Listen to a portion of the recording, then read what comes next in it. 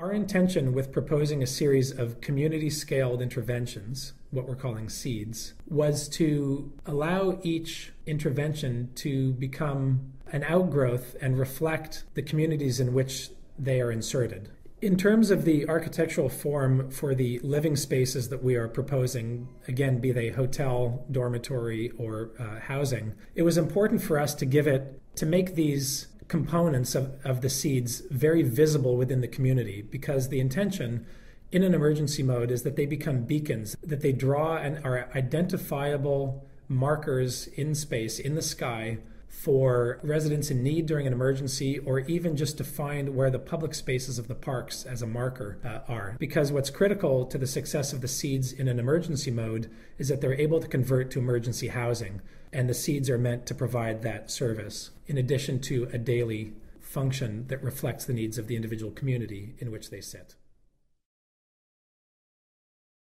I think that what we are proposing here for New Orleans in terms of these seeds is something that will affect work on a community-scaled basis. We believe that we have the opportunity to create these catalysts, to create local jobs through locally scaled commercial space and retail space that would enhance both the physical spaces in which businesses can operate within each parish. Over time, we imagine that deploying a series of seeds, scattering seeds throughout the city, would have a substantial impact on both the workspaces and the local businesses that do, in the end, create the vitality of New Orleans.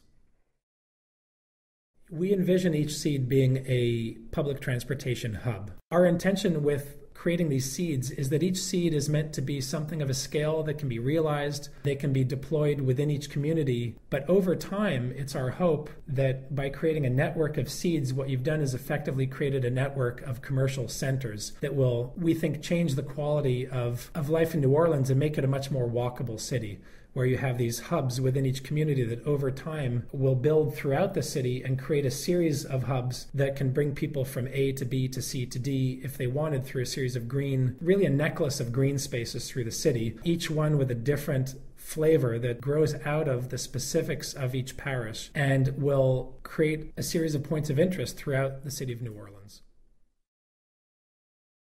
Some of the research that we did pointed to a real need for additional green space within New Orleans. So one of the key features of each of these seeds was literally to create higher ground so that in an emergency you had dry land, because most of the city is below the floodplain.